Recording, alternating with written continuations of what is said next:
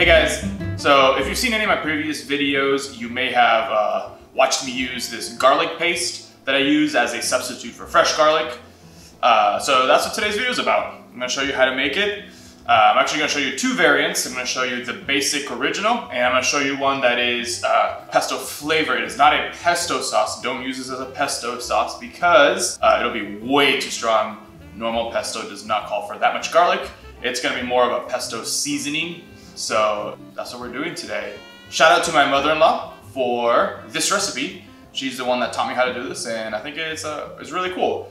So many of you might be, when it comes to garlic, many of you will most likely be using a jar of minced garlic. And I think that's an awesome substitute for fresh garlic, not as far as flavor is concerned, not as far as like freshness is concerned, but as far as convenience is concerned. Because let's be real, having fresh garlic in your kitchen can be kind of cumbersome sometimes. You know, you have to buy it pretty frequently, and then you have to peel it every time. So the jar of minced garlic is a great substitute for that. However, you'll hear me talk about this pretty often. You don't really know what goes into things. Like, you can read the jar, but sometimes those words don't make sense. I mean, I don't know what half of those things are. It's got preservatives in it because it's gotta be jarred in some random factory in the middle of nowhere, shipped to your grocery store, where, at least in my grocery stores, they just sit out, not even in the refrigerator, and who knows how long. Like, when I go to my grocery store, there's like 50 of them there. By the time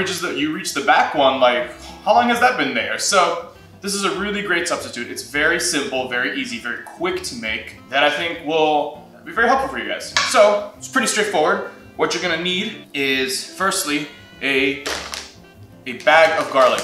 I like these guys. Spice World is the one that I use because it's really the only one I ever find. I am using a 16-ounce bag. They do come in very different sizes, and depending on what size you buy will dictate how much of the rest of the other ingredients you use. It's not a very exact thing. This isn't like baking. This is just kind of eyeball it situation. The other thing you're gonna need is an onion. Now, full disclosure, I don't know if you guys do this, but sometimes I will be cooking something and I'm like, oh, I only need half an onion. I cut half and then I save the rest. And then the next day I come in and I'm like, oh, I need another half. And I just forget that there's another half in my fridge. I sometimes do this pretty often. And so what you see in that bowl is an amalgamation of a few onions that I've used over the last 4 days, that I'm like, you know what? I'm just gonna use all of this for this video because that's who I am. Sometimes I just gotta use what I got. So this is about a whole medium onion, and that's what you're going for this recipe. You're also gonna need some olive oil. I recommend using extra virgin olive oil. You're gonna use about 3/4 of a cup. This is light olive oil, just because that's what I have in my pantry. Both work. You can also use avocado oil. I would not use canola or vegetable or peanut. I would say there's two different kinds of oils for me. There's like the ones that I would use in sauces, and there's the ones that I would use for deep fry. Don't use anything you would use for deep frying. Like, I don't recommend you ever deep fry in olive oil, but you would deep fry in peanut oil. That's kind of the distinction. So you can use avocado oil and olive oil. Then, the little variant for the pesto style, you're gonna need some parsley and a little bit of basil. You can use Italian parsley or you can use curly parsley. It'll change the flavor slightly, and whatever you're feeling. Oh, the last thing you're gonna need is food processor. So let me grab mine. You know cabinets are tall when I'm going on my tippy toes.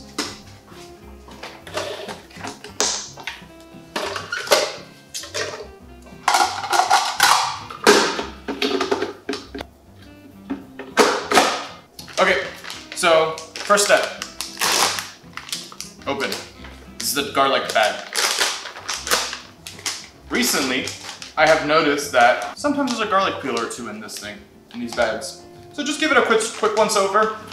It's not gonna ruin anything, but that's more for my sanity. Okay, toss it all in, and then we're going to throw the onions in. You don't have to chop much. Let's see. You don't have to chop much. I'm just gonna kind of quarter what I got so that it helps the food processor a little bit. But peel your onions, at least 2 layers. You don't want the thin, gross stuff. We've talked about this. It's the grossest thing, leathery onions. Then we're gonna throw about half of the oil because we're gonna start it and then we can put some more after. Now, this is the process to make just a basic garlic spread. Then, once this is done, we're gonna jar it and save about half of it and make the pesto style. Okay, so we're gonna start on, I got slice here, there's mixing and there's chopping, pulse. I'm gonna start on slice, is the medium level. I'm using a food processor because I'm going for more of a chopped feel. However, if you were to use a blender, you'd go for more of a paste feel, but there isn't much of a difference. So if all you got is a blender, go for it. I just prefer the more of a chopped feel. It's a very fine chop, very minced. However, y'all can use both. Either or, not both. So once you go for about 30 to 40 seconds, pause it, and you'll see that it looks like that. And we're gonna just push down from the sides, kind of mix it, make sure nothing is too high up. And honestly, we are almost there. We wanna go for a little bit of a finer, more fine consistency. So we're gonna spread the rest of the oil. If you're using a food processor and you want more of a pureed feel, you put more oil. If you want more of a chop feel, you put less oil. So we're just gonna go for about another 30 to 40 seconds and then we're pretty much done. Cool. Okay. And that's it. As you can see, it is somewhere in between a spread and a chop, which is kind of what we're going for. So once you get to the spot, you're good to jar. I'm gonna put about half of this into this jar, take about half, and then we will do the pesto style. So the applications. This is really, really good for anywhere you need fresh garlic. My favorite things to use this for are meats. If you're ever rubbing something on chicken, if you're doing like a pernil, you can mix this with more oil and spices, and it does a kind of like a wet rub. That's not really a thing, but you know what I mean. This goes great into guac. If you watched last week's episode, which was the chimichurri rice, you'll see that I used it in the rice. This is basically an all-purpose garlic spread that you can use for anything. If a recipe calls for fresh garlic, this is a good substitute. Any sauces you make, it's just really great. If you're making some kind of pasta, next week's episode is gonna be pasta, and I am going to use this. You can put this in the sauce, and chilies, great for chilies because it spreads out very evenly. It's honestly just a really cool and awesome thing that I love using all the time. We're gonna move on to the pesto. Just gonna go back on here, and we're gonna throw a few sprigs of parsley as well as the basil. Not super exact. My favorite variant of this garlic spread is to use cilantro. However, I feel like I've used a lot of cilantro on this channel, so I wanted to change it up. So let us go. Now, we are gonna end up with more of a pureed consistency, but that's okay. Again, it doesn't matter.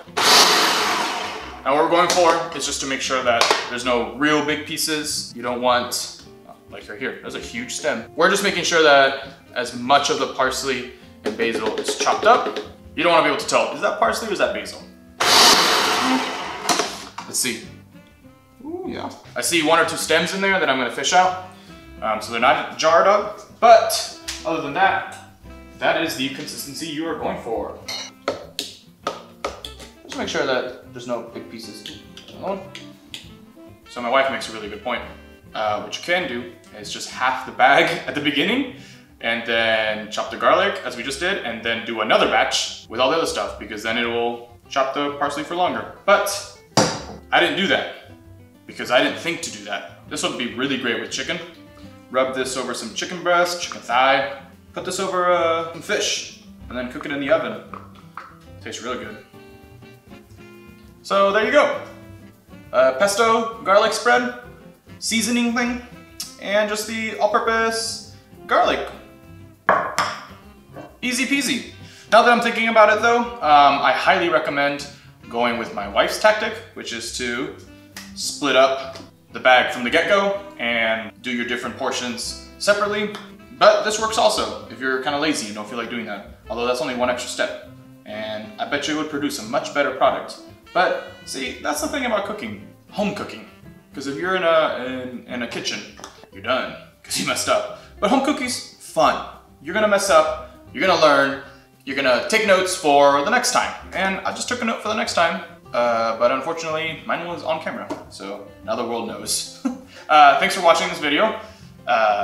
If you liked it, please like the video, thumbs up, helps the channel a lot, as well as subscribing. I put up weekly videos of different recipes that I think are pretty straightforward, pretty simple, not too much, and but would make your home cooking just slightly better. That's the point of all this, right? So anyways, thanks for watching and have a nice day.